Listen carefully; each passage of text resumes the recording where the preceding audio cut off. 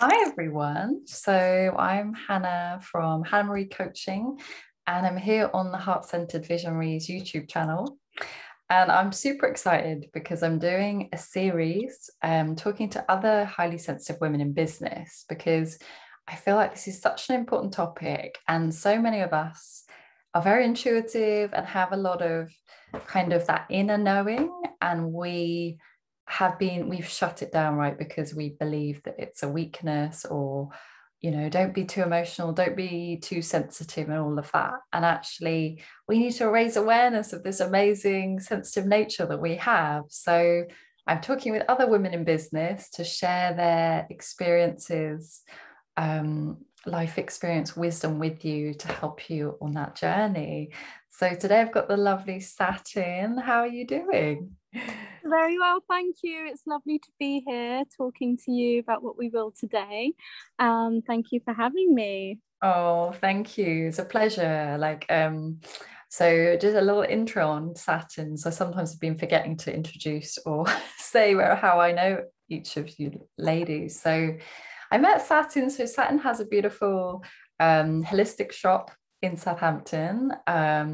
So I met her in there. Actually, it was one of my clients that said to me, "Oh, you've got to go in this new crystal shop." And I was like, "Oh, I didn't even know about it." So then I strolled in one day, my intuition pulled me in, and then there was Satin. Like, you had the most beautiful, just loving energy, and that was it. Oh, thank you. So did you. That's why we, got a lovely bond straight away.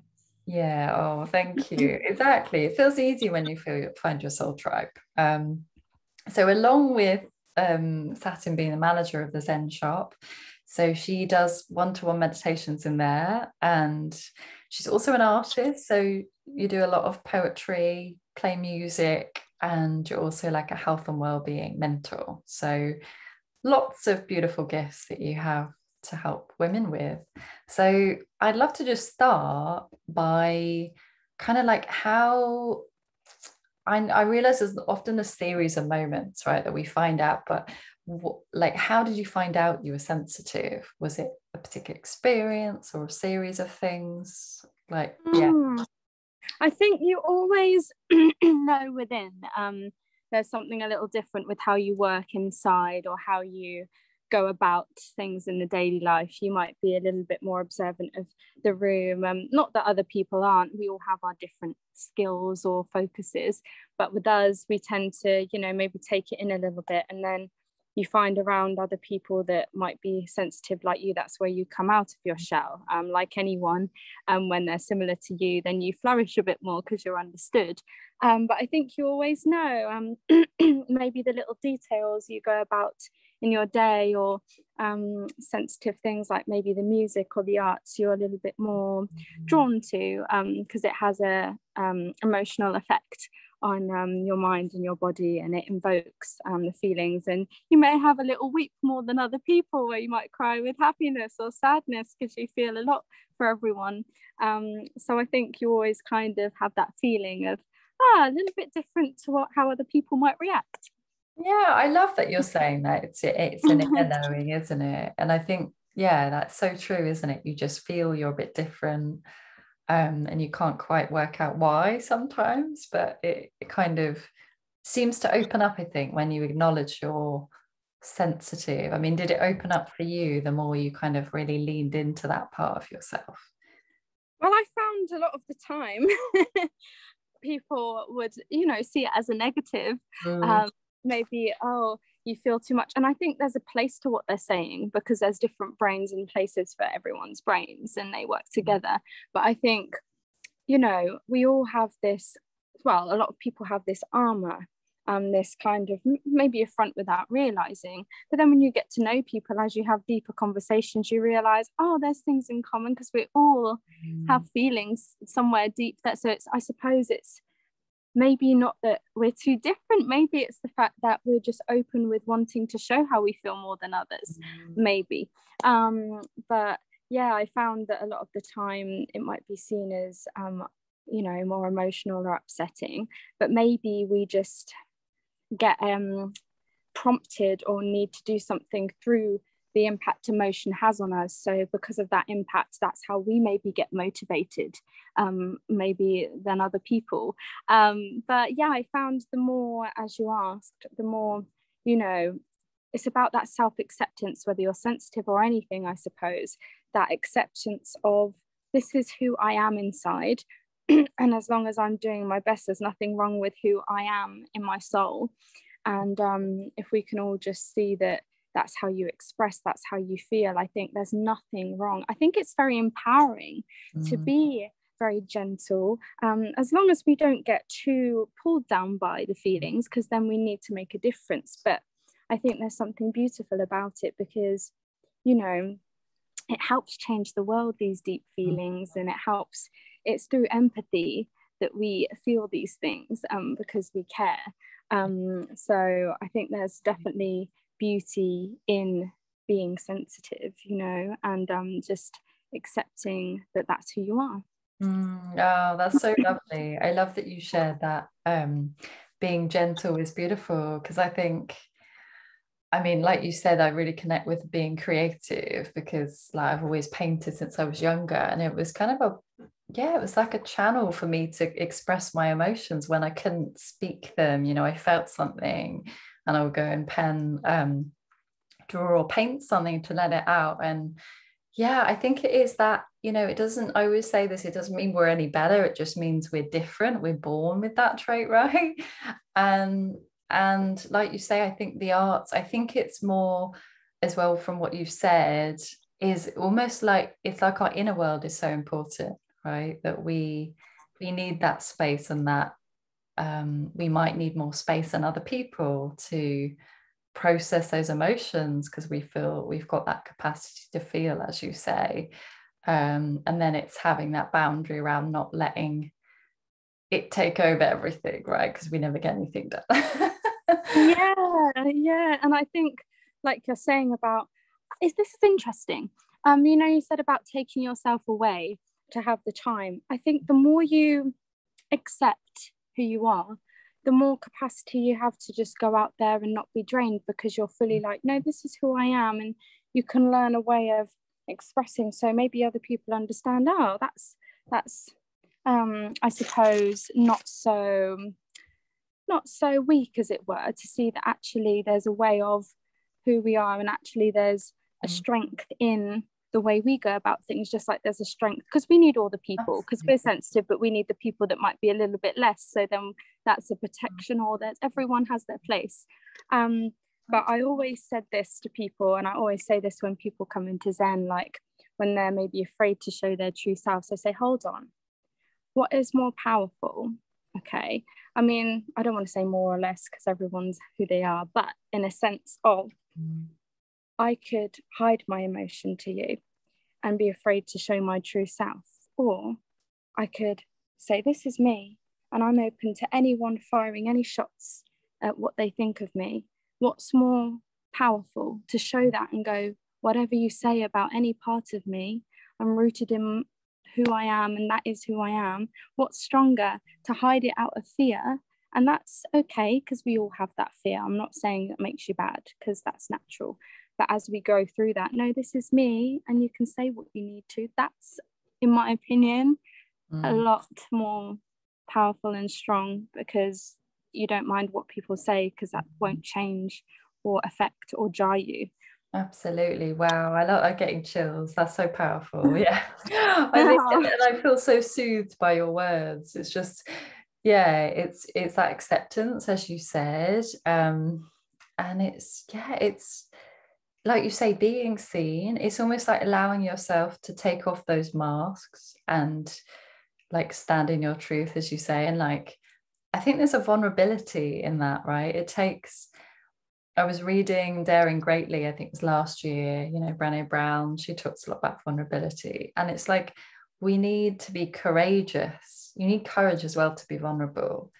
So actually, people that don't understand sensitivity might judge us and go, oh, well, you're too emotional, too weak, right? But then also they might have struggles with being vulnerable and sharing their emotions. So that's what I think is our superpower, right? It's that we are gentle and we let that side of us be expressed no matter what people will say, because we're always going to be judged whatever, right? So and it's probably through their experience of them being open at one point, maybe, you know, I don't know their lives, but it could be their experience maybe from being open that then had, you know, what we've gone through, which didn't have a great effect, and then maybe they got put off showing their true feelings, and then that comes from that place, and therefore we can just maybe just understand that and help them to just not be afraid to be themselves, I suppose. Absolutely. Yeah, we can hold that mirror up for them to say it's okay, because the more we share ourselves, the more we share those emotions, the more we give others permission to do that, right? So like talking about this,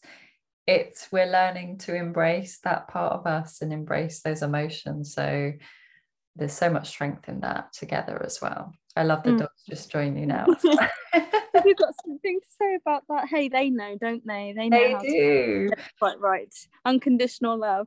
Absolutely. And also, you know, I was reading a book and it was like I was, you know, learning dogs, cats, and horses are all really highly sensitive. So, you know, I always find that animals are so therapeutic, right? Because they just, like you say, they have that unconditional love and they seem to be there when you need them. They feel what you're going through. And it's just magic. They know. I mean, they don't have all these distractions that we might have. And whilst we can use them for good, like our phones, we can flip the script, but they don't have that. So they're very, very observant. So their senses are heightened in another area, and they can really pick out things. And there's nothing to say that we can't, you know, tap into more of that, because there's a big percentage of the brain that we don't use, as we know, and a lot of our processing is subconscious. So when people say there's no grounds to just getting a feeling, okay, sometimes it could be, if we're not, you know, right, it could just be a judgment. But sometimes, you know, our gut,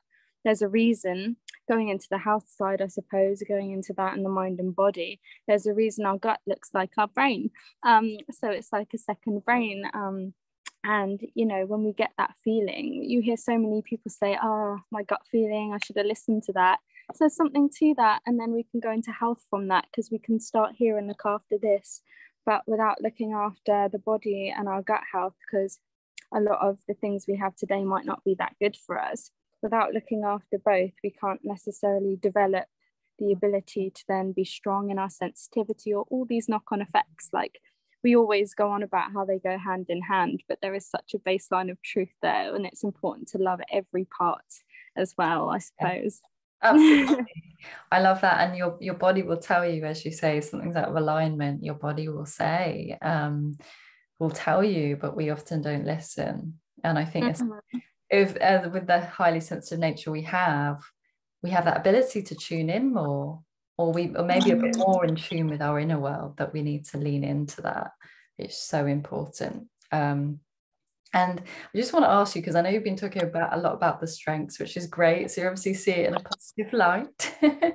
And there are many. What do you feel like have been like your biggest challenges around, like, you know, like showing your sensitivity in your business, whether it's creating music or being seen in the shop or any of those areas of your business? What do you think have been like the things that you found really hard? Initially, what's coming up, before I really got into looking after the body, I did have more struggles with the mind. So now any stresses that come up, I can deal with. It's almost like balancing both sides of the brain, the logic there, but the sensitivity, and they're both needed, you know. So I suppose before really looking and stepping into the body, there was more trouble there, because obviously knock-on effect. So if that wasn't quite right, I could try here, but there was still things to go through. So I suppose the struggles I found in business, and the problems that can arise if we feel a lot, if it's not in the right place, assumptions with people where maybe we have gone through things and we maybe get on the defense a bit too quickly because we feel something, or, you know, it's triggered, I suppose, something psychologically. So we've got to always, I suppose, be mindful, because we all need each other and everyone works differently.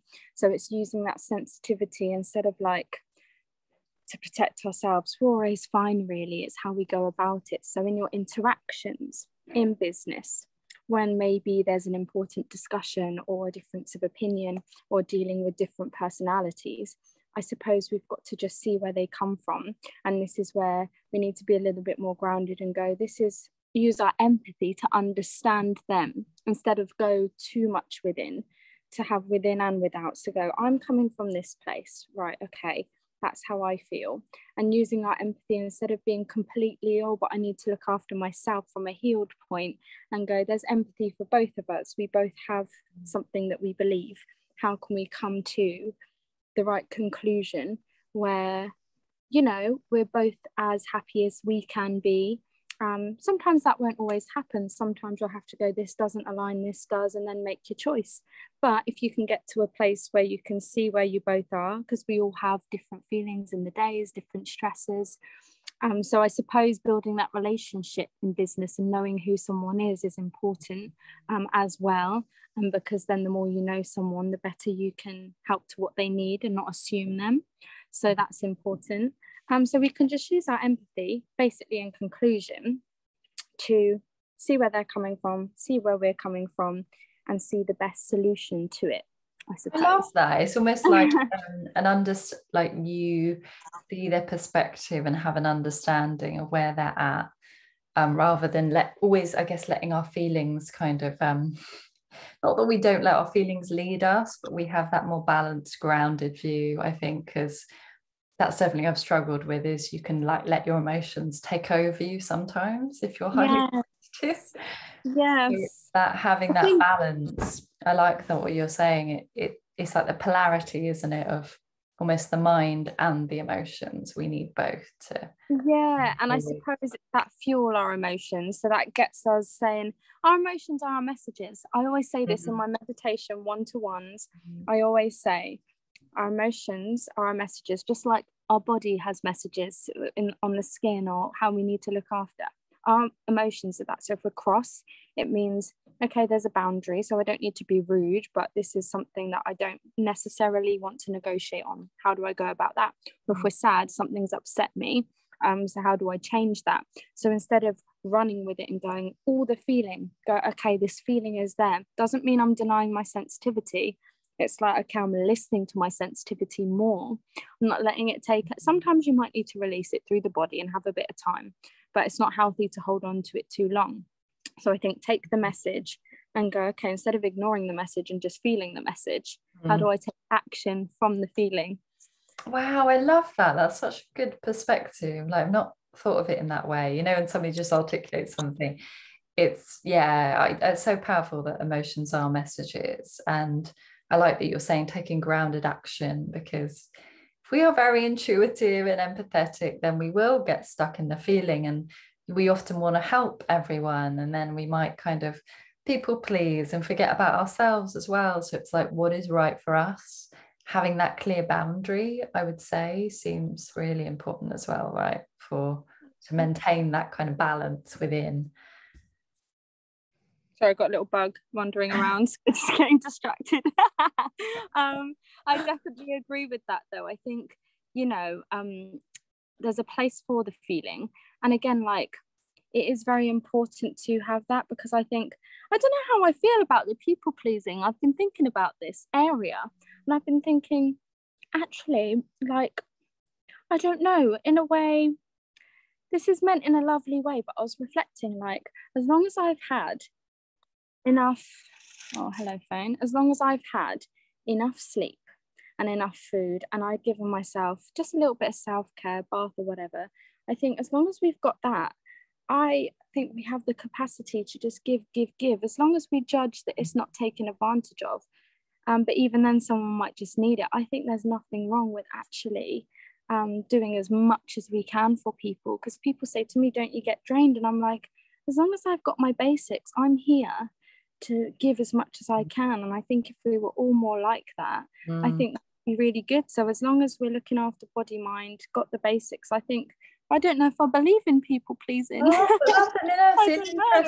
It's an interesting thing, because that's a whole nother topic, but I think that's really important, because I guess you overflowing, I think it's important for us as individuals to feel how much energy we have to give to others, right? because I've discovered that I need quite a lot of time on my own. But then also when I help people, that energizes me, like sessions with clients or doing moon guidance or whatever it is. So yeah, I think it comes down to knowing yourself, doesn't it? That knowing what you need in each moment. And if you kind of feel a bit exhausted suddenly, giving yourself that space to rest, to then come back to help others, be of service. Because we care about that, right? As highly sensitive people, I think that's what we connect with. We have this higher vision to help people, and we deeply care about others. So we're going to want to be of service in many ways. And I think that's where the body comes into it. Actually, that's just made me think from what you've been saying. I didn't have as much of a capacity to maybe do more because the endurance of the body to give as much. But I think when you focus on the body more, you might not have to rest as much because you've got more energy. So that's a useful maybe tool for anyone listening. I think that's helped me. So you mean like that building up the energy in your body has helped you feel a bit more grounded in your emotions as well? Because if you're giving more emotionally, it will affect the body. So then if the body has more stamina and it's got more energy, then I think that can up how much you can give as well. I love that. That's a really good tip. Yeah, I agree, because actually if you have more energy, I feel like when I used to do like high intensity workouts, I had so much energy and felt really, because you're in that higher vibration, right? You're in that space of joy and like expansive energy that, like you say, you've maybe got more to give. So that's an interesting one. And what else, like what other self-care practices do you have like to help to support you in like managing your energy, like, and your sensitive nature? So the tips, the tools I use, because it will be different for everyone because everyone's individual, but for me personally, I just love a lovely bath. I do enjoy that. That's very soothing for me. And just being outside here, just laying with the dogs for a bit and just taking things in, because it's useful to think, but if we think too much, we can get in a loop of, not being. That's where the meditative part comes in. We need to switch off so we can think anew. So I think that's useful. But to be honest, literally just resting, taking a day to just, still do a workout, but just whatever we love, whether it's music I love, just songs I enjoy, maybe even a little film, something to switch off. I do love the innocent older films that are just very old fashioned, but it will be different for everyone, I think. But I don't need much. Sometimes actually just going and seeing a lovely friend or giving even more, I'll be like, oh, okay, I feel great. So I don't know. Oh, that's beautiful. Oh no, I really love you shared that, because I think it is a simplicity of the everyday, like you said, nature or listening to music that lifts you up. And I know myself, I can overcomplicate things. I definitely have struggled with that, and that's maybe just me. But I think simplicity is key. And actually, if we feel and sense the world quite deeply as highly sensitive women, then maybe simplicity is what we need, right? That less is more. And actually it's something I've been practicing, because if we're moving around at 1,000,000 miles an hour, it's almost like our body is trying to move too quickly yes, that's true. in the world. So I don't think that helps in being sensitive, right? It's slowing down, as you said. It's really important. So it sounds like a lot of you're saying about having empathy, and that, these beautiful gifts of being, guiding people through their emotions through meditation. What else would you say? What other kind of, let's say, intuitive gifts or things, what has opened up as an outcome of you really honoring your sensitivity? Do you know, this might be very, very surprising, but if I'm being completely honest, really completely honest, going more down the spiritual path now, I would definitely say I was always, I don't know, searching like in Zen, looking into religions and theology.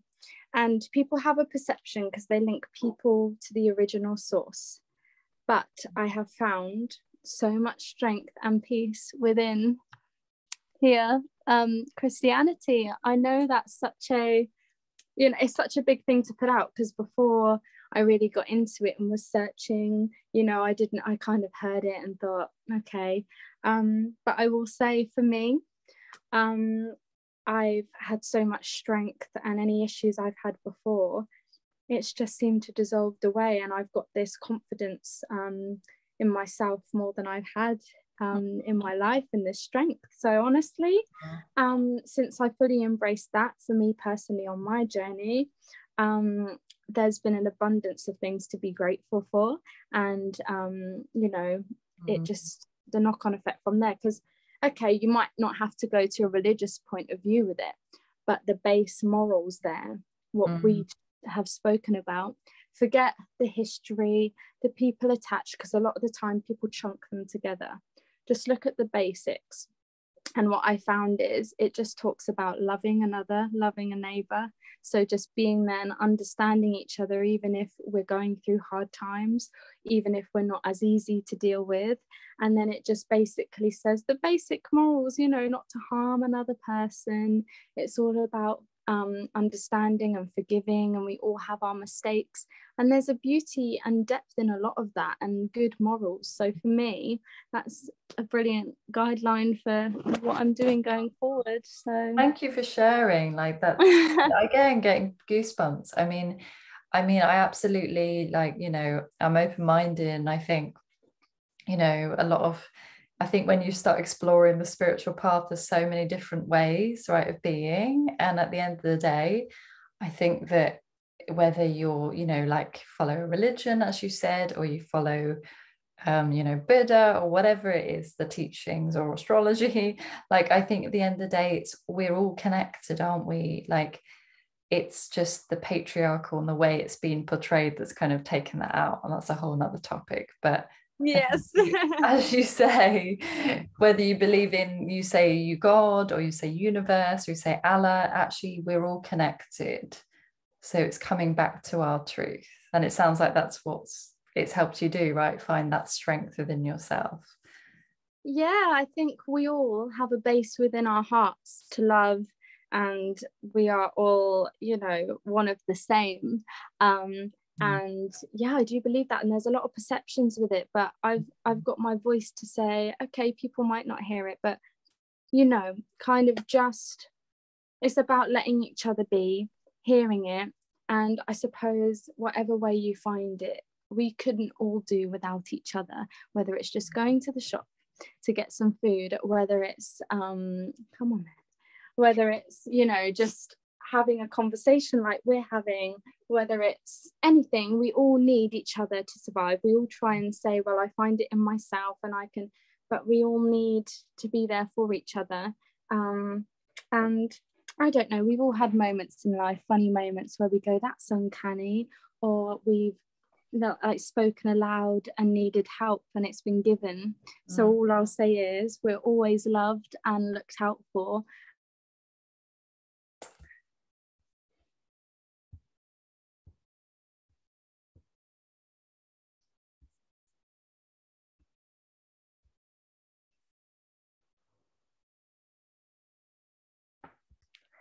So I'd love to just finish right on, if there's women out there that have just discovered they're highly sensitive, and they're on the beginning of this path, because it is quite a big journey, right?